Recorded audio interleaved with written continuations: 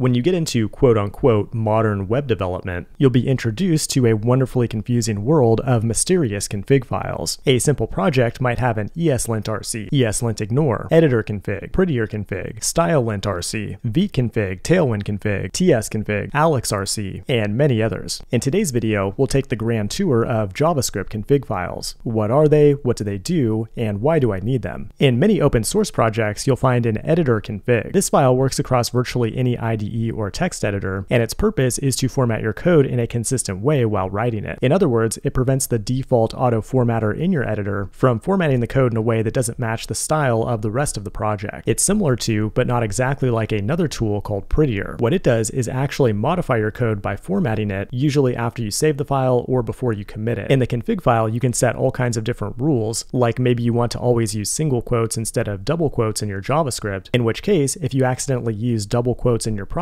the formatter will automatically convert them to single quotes when you trigger the formatter. The idea behind Prettier is to make it impossible to write code that doesn't match your preferred style. Now, one thing I want to point out that makes things extra confusing is that many of these config files can be written in multiple different languages, usually JSON, JavaScript, YAML, or TOML. Right now it's in YAML, but I could easily change it to JavaScript by changing the file name. On top of that, many tooling configs can be embedded directly inside of the package JSON file as well. Now that brings us to ESLint, which also feels very similar to the previous two, but it's concerned with more than just code style. It can statically analyze your project to detect code quality problems. For example, there's a rule called no unused vars that will give you either a warning or error if you have a variable that's never been used. What's kind of confusing is that it can be used with Prettier, but some of their rules may conflict. So in doing that, you usually want to focus on only the code quality rules in ESLint. It works with both JavaScript and Typescript, and what's also kind of confusing is there used to be a project called TSLint, but it's been dropped in favor of ESLint. Speaking of Typescript, if you use it, you'll also have a file called a tsconfig. If you're lucky, you might even have multiple tsconfigs. Its job is to control the behavior of the Typescript compiler. A Typescript file eventually needs to be transpiled to JavaScript. In the tsconfig, you can determine which files get included, and also the target flavor of JavaScript that you want to compile to, among many other things. Now, the problem with web development is that you can't just compile to JavaScript and use it. You'll need to bundle all of the JavaScript modules into a single file. And for that, you'll need a module bundler like Webpack, Rollup, or Vite, which uses Rollup under the hood. That's going to require at least one more config file that tells the module bundler where to find the source code and what to name the file as the final output. Now, it's important to point out that none of this would have been possible without a package JSON, which is yet another config file where you declare all the different packages that you install from Node Package Manager or NPM. Now, when you install packages using npm install, it also creates a package JSON lock. You don't actually modify anything in this file. It just keeps track of all of the exact versions of packages in your project, because your dependencies have their own dependencies, who have their own dependencies, who have their own dependencies, who have their own dependencies, who have their own dependencies. To make matters more confusing, there's also yarn and pnpm as alternatives, or you can move to an entirely different JavaScript runtime like Dino or Bun if you prefer. You may also want to add a StyleLint config to your project, which, kind of like ESLint, will check for code quality issues in your CSS. Now, CSS by itself is too painful, so you'll likely want to use a library like Tailwind. That's going to require one more config file for Tailwind itself, and then another one for post CSS to eliminate all of the unnecessary CSS when you get ready to ship your app to production. Also, you'll likely want to deploy your app somewhere at some point, in which case you'll need a config file from Vercel, Firebase, Netlify, or whatever. These files are used to control the hosting behavior on your server, but before you deploy, you'll want to make sure you do some automated testing. You'll likely need some config files for Cypress or Playwright to do end-to-end testing, where your code is tested in a real browser environment, but you may also need to do some unit testing as well for individual chunks of code, and for that you'll need some config files for Jest, Mocha, Karma, vtest, or whatever testing tool you choose. Now that your code is tested, we of course cannot forget Git. Every project has a git ignore, so Git knows which files not to include for version tracking in the repo. When we push our code to a public repo, we'll want to implement continuous integration